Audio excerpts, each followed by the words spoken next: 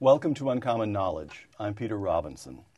Be sure to follow us on Twitter at twitter.com/UNC Knowledge, twitter.com/UNC-Knowledge. Born in Avignon on Christmas Day 1923, Rene Girard is the author of works that have been published in more than 24 languages, including The Scapegoat and Things Hidden Since the Foundation of the World. His latest book, Archivé Clausewitz, will be published in the United States in 2010 as Battling to the End, Politics, War, and Apocalypse. In 2005, Professor Girard received the highest honor in France, induction as one of the 40 members of the Académie Française. One source of Rene Girard's thinking, a close reading of The Golden Bough, Sir James Fraser's classic study of ancient myths. Published in 1890, The Golden Bough explained that myths throughout the ancient world contained a central element, the periodic sacrifice of a sacred king, dying and then resurrected. Christianity, The Golden Bough suggested, represented nothing but one more such myth, a point to which we will return. Rene Girard, bienvenue. Thank you. I'm very happy to be here. Segment 1, Insights. Mimetic desire. To quote one of your interpreters, Gil Bailey, quote, "Desire, as distinguished from animal appetite, is always aroused by the desire of another." Explain.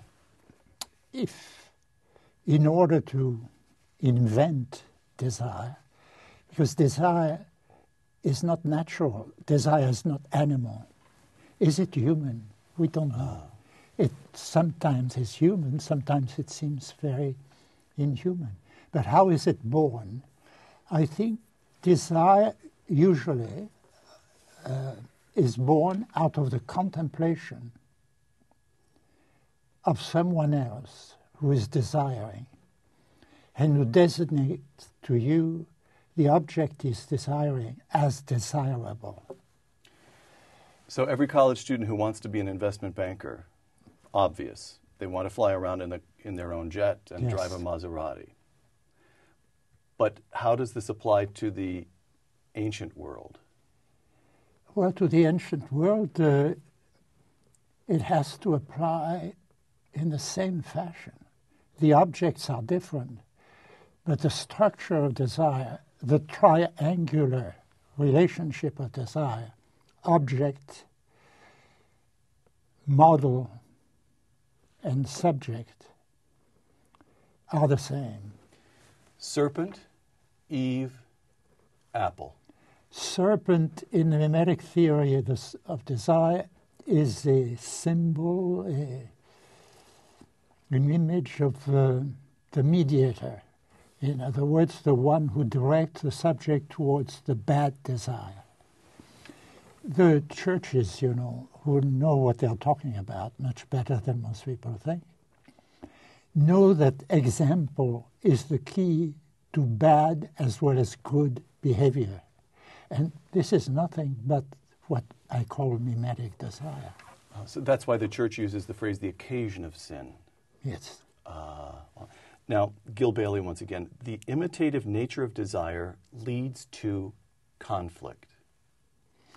It leads to conflict, and this is both something very obvious and which is a paradox for most people when they first realize it.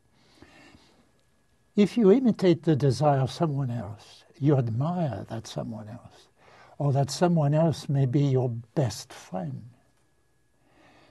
But as soon as you both desire the same object, and the objects really desirable exist only in one copy. In ones. So I shouldn't say copy because it's not a copy. It's the original. There is only one There is Helen, only one Helen of Troy. Original. And therefore they have to fight. Therefore the theatrical situation par excellence is a situation of two people desiring the same object because they designate that object to each other. Once the imitated subject realizes he is imitated, this reinforces his desire. He said, I certainly selected the right object. As soon as this man saw her, he fell in love with her, like I did. Therefore, we are right. Therefore, I'm more convinced than ever that I should desire her. Therefore, he's my enemy. All right. I'm chuckling because as the audience will learn, as simple as it sounds, it explains everything in a way. Let me quote you yourself, Rene, this time. If this moves on to your second basic insight, the violence and the sacred. If there is a normal order in societies, it must be the fruit of an anterior crisis. Explain. It must be the result of an anterior crisis because people polarize around objects of desire. And this can be regarded as true even for food, for shelter, for places where you can live and so forth. So you can be sure that the human population in prehistorical time gathered around the same places because they were desirable, because there was water there and so forth. And they were united by that same desire. And they were separated because very often there was not enough of whatever was needed, water, shelter, food, and they started to fight. That's why I don't think we should say man is so bad, that he will always fight with his fellow man, even when he associates.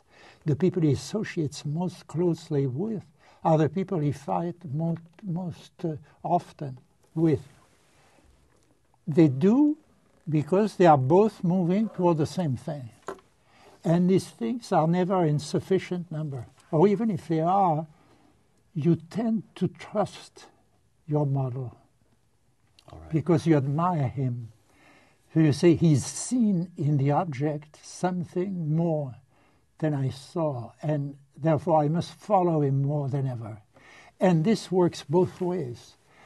As the one who desires first is imitated in his desire, he's confirmed in that desire. But the conflictual situation is all over the place, it's coming from everywhere.